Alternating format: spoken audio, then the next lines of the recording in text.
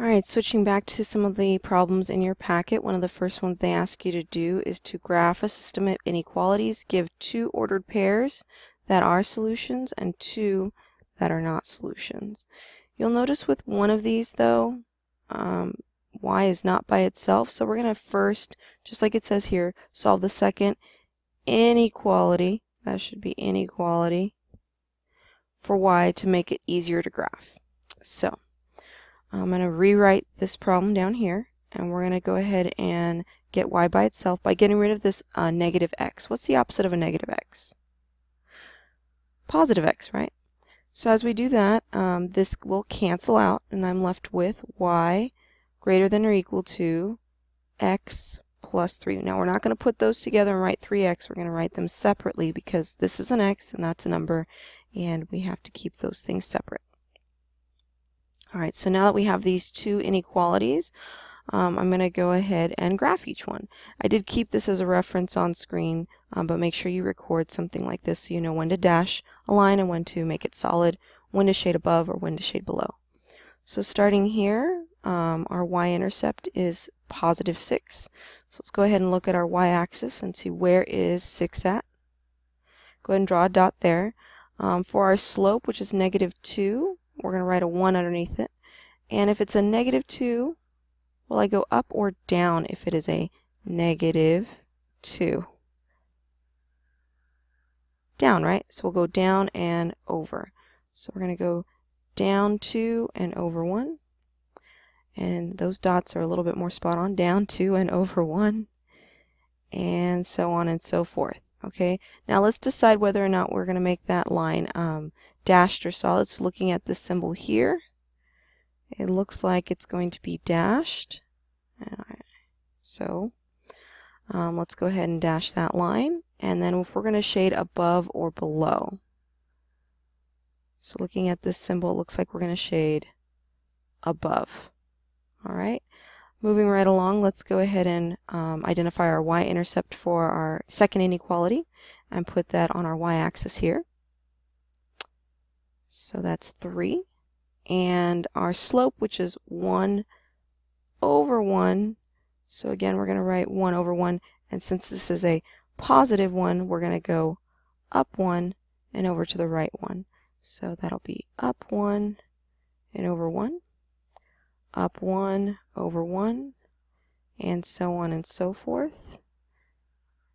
And then we're going to decide whether we're going to make this line solid or dashed. So according to the table, it looks like it's going to be solid. And are we going to shade above or below? Looks like here we're going to have to shade above. So you'll see in this area here, there's a little bit of overlap. So pick 2 points in that area that are solutions, and you can pick 2 points that are not in either area as are not solutions. So I'm going to keep it simple and write 0, 0. Why not, right? Maybe, I don't know, negative 2, negative 2. Those ones seem to be pretty simple to do. But I'll let you pick your 2 solutions in this area here. Yes, those are solutions. Let's continue on with number 2. Again, both of these have y by itself, so we don't have to solve for this one. We can actually just start graphing. So let's do that. Let's find our y-intercept, which is positive 3. And then our, yes, I know there's no number there, but there is 1x, so I'm going to write a 1 over 1 to be my slope. Off to the side, if it's a positive one, will I go up or down? Up, right? So we'll go up 1 and over 1. So let's do that. Hopefully these dots stay in their place. Kind of, they did. And we'll continue making these more and more points. And we're going to decide whether it's going to be solid or dashed. So this is our symbol, so take a minute. Think about what you think it might be. It's going to be a solid line. And if we're going to shade above or below, well, if that's my symbol, it looks like it's going to be shaded below. And then on the next one that we're going to do, remember there's 2 inequalities, so just keep that in mind. We still have to find where is negative 3 on the y-axis. So negative 3 is going to be right here. Yes, on the y-axis.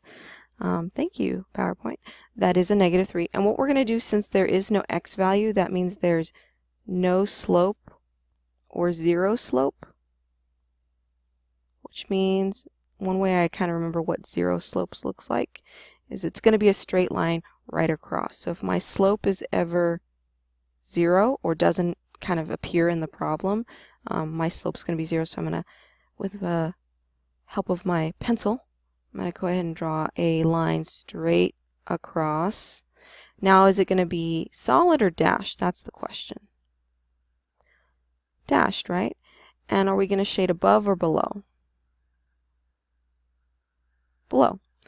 Again, pick some points in that solution area, but I'm going to kind of pick some 2 points that are not in my solution area. So I'll try negative 4, 4, and how about negative 3, 6. And you can pick whatever you like, but this is just what I'm going to pick for my not solutions.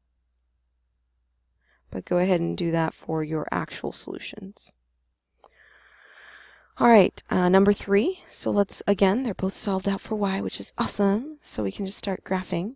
All right, so first things first, go ahead on your y-axis, look for positive 2.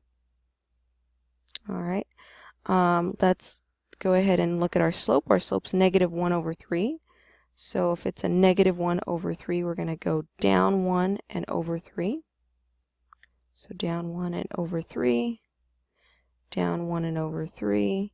And since our symbol is this, are we going to dash or solid our line? So which one?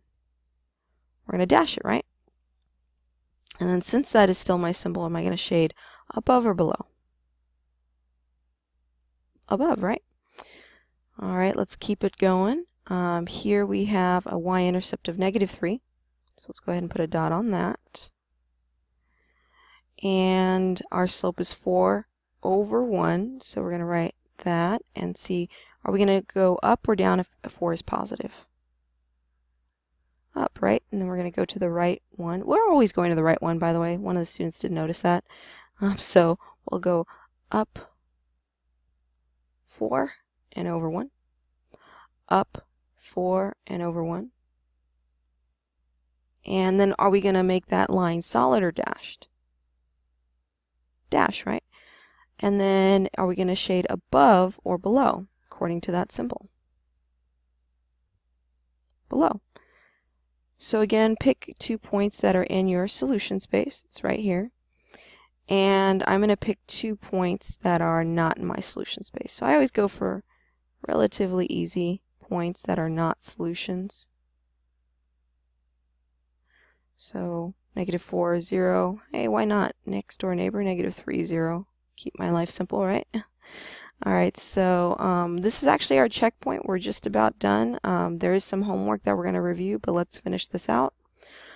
So here we have x greater than or equal to negative 6. So the first thing we're going to do is on our x-axis, go ahead and identify where negative 6 would be. Yes, that is our x-intercept. It will be right here, right? So what we're going to do is we're going to draw a line. Since there is no y value, we're going to go ahead and draw a line vertically, going straight up and down.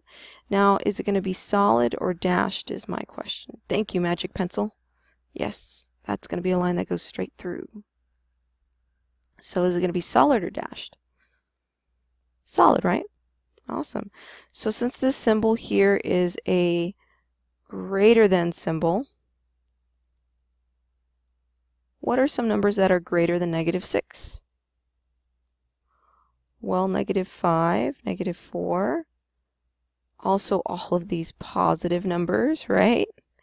So we're going to shade this side, the more side. Yes. On the next one, we're going to go ahead, and since this one has no x, I'm going to have a 0 slope, just like we did last time. So it's going to be a line that goes straight through on the y-axis at 3. So where's 3 at? There it is. We're going to draw a line straight through. Thank you, Magic Pencil. Straight through. Is it going to be solid or dashed, though?